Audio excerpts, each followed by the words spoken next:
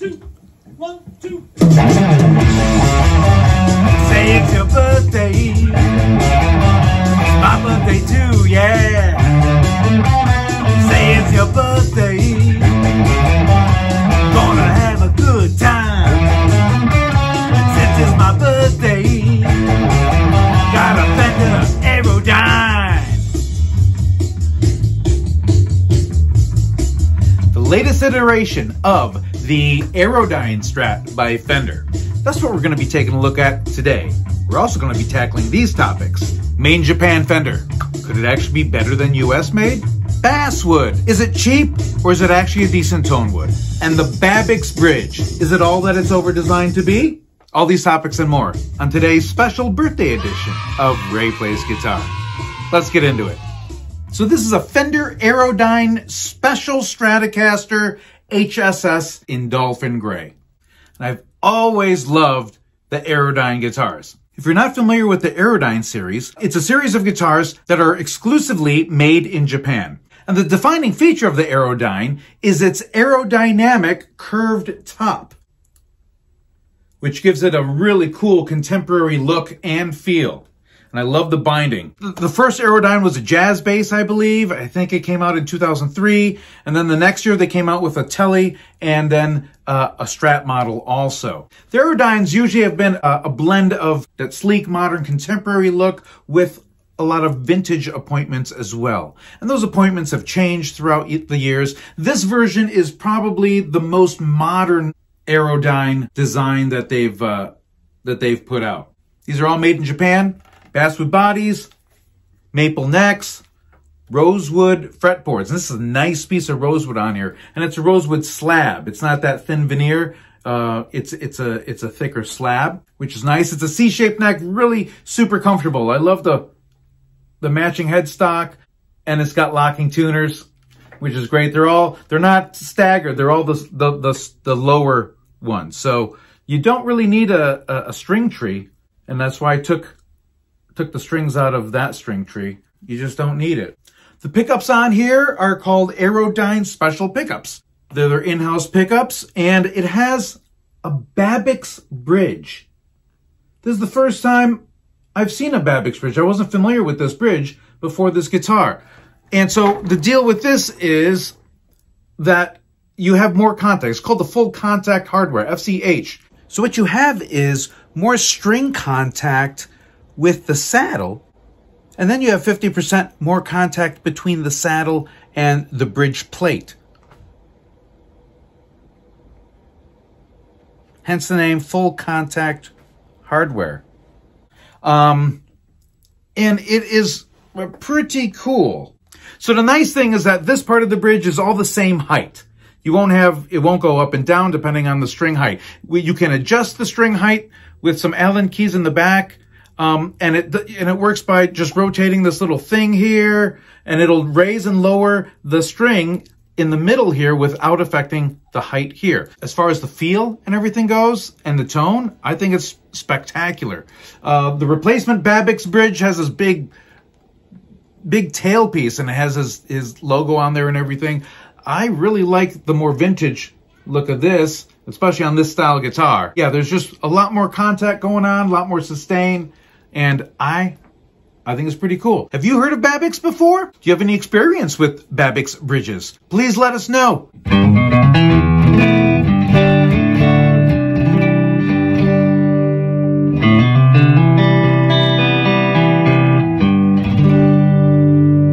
Got this plugged into my Sir Badger 30.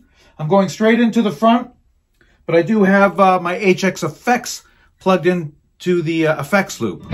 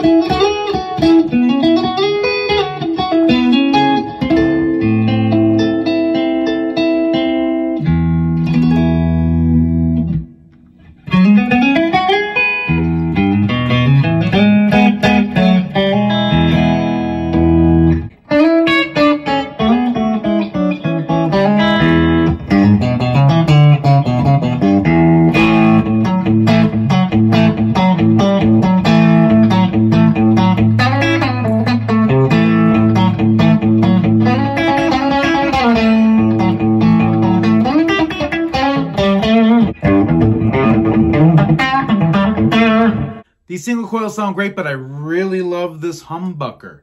It's full, but it's got bite and it's clear.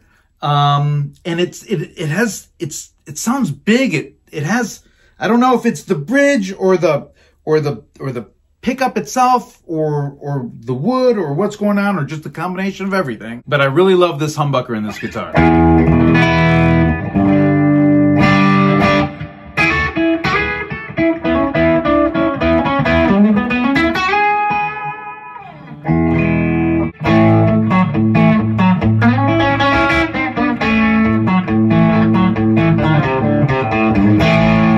Let's gain it up a little bit.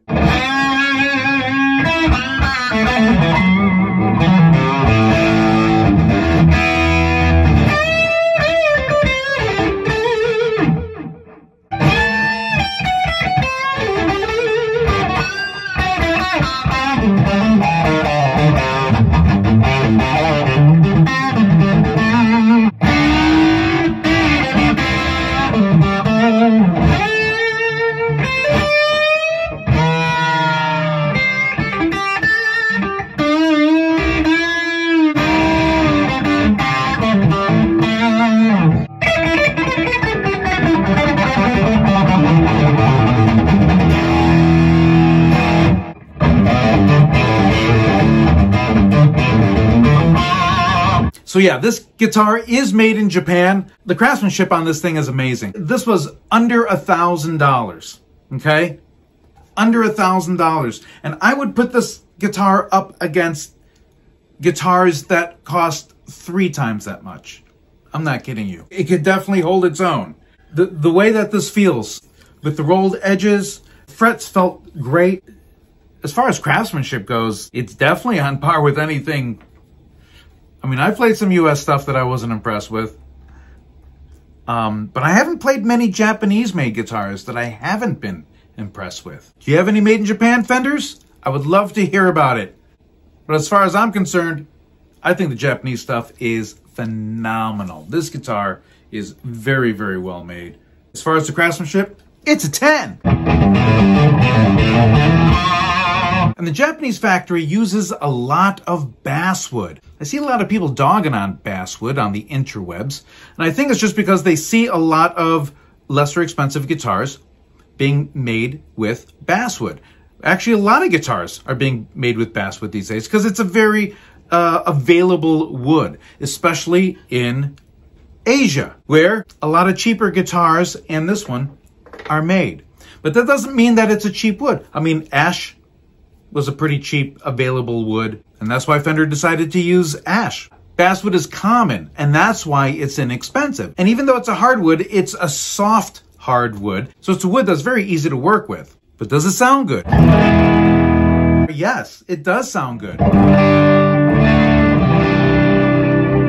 Y'all have any basswood body guitars? Let me know. Here's my only pet peeve on this guitar. On the single coils, they use traditional staggering on the pole pieces. That staggering was designed for like 13 gauge strings and a wound G. Completely different, and probably flat wounds, okay? Completely different situation. And I can hear, here, let me back this up.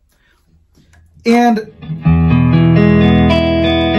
because of it, I can hear the difference in volume between these strings. You probably can't hear it as much on the phone. But yeah, this B is weak and this G is super strong.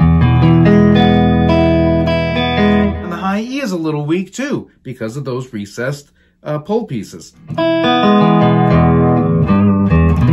That's really my only complaint about this guitar, is that. And it's not that big of a deal. I can always change those pickups out anyway.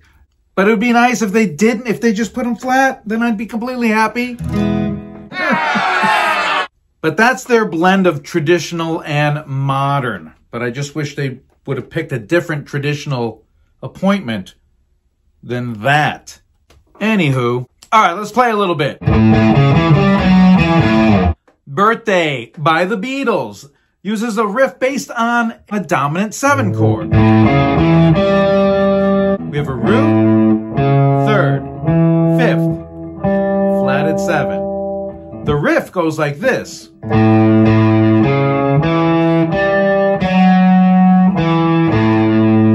We're going to add one note to the arpeggio, and we'll have all the notes in this riff. The note we're going to add is called the 6th, and it's right next to the flatted 7th. There's our flatted 7th. Here's our 6th. We're going to come back to the 5th, and then end on the root.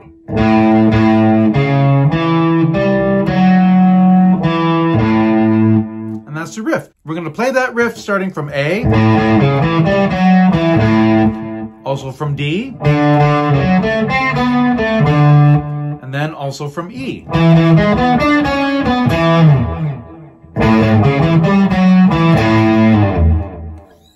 And that's the main riff from Happy Birthday. And that's my birthday present to you.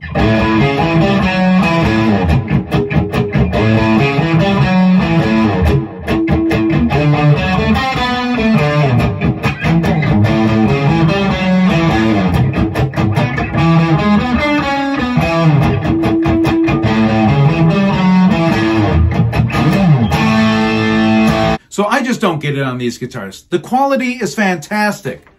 They look fantastic. It's kind of like you're getting a custom Strat. And these are selling brand new for 1 penny under $1,000. Which, like I said, I think it could be easily twice as much. But I think the fact that it's made in Japan keeps that price down. I've seen these used starting at around $700, which is kind of crazy. And like I said, throughout the years, they've had different appointments. The latest ones are a little bit more modern looking. I love them, obviously, because I bought one. So that's a quick look at my new Fender Aerodyne Special Stratocaster HSS in Dolphin Grey.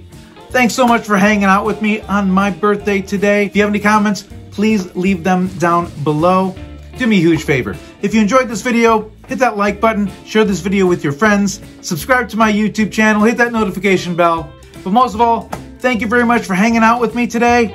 And I'm gonna go eat a bunch of cake. We'll see you next time.